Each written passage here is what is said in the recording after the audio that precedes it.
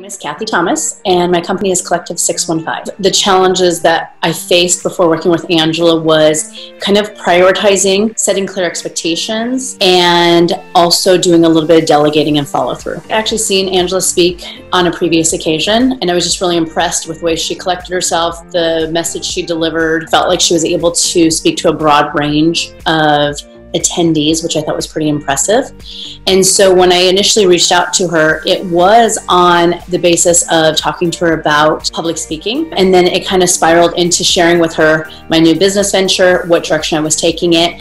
She had a lot of interest in that. And right then we started instantly adapting in what she could do for the business, how she could help me develop the brand, how she could help me guide me through all of the operational efficiencies immediately, which was great. I mean, after our first initial phone conversation, she had given me probably about 2 or 3 different nuggets that I was able to take away just to get the course of action moving. And then every follow-up meeting since then, I definitely got another 2 to 3 nuggets per every meeting that I could actually take true action on and see a result, I mean, almost immediately. I would say, and come into it with a very open mind, and come into it knowing that, you know, you might not implement everything right away, but every time you walk away, take the things that you know as a business owner that you can implement, use those, and put the rest on the back burner so you don't get overwhelmed. But follow the course of action she lays out, because it really can become very fluid and make sense while you're addressing every single little nugget that you can address on your own. Keep all the information intact, but again, don't get overwhelmed by it.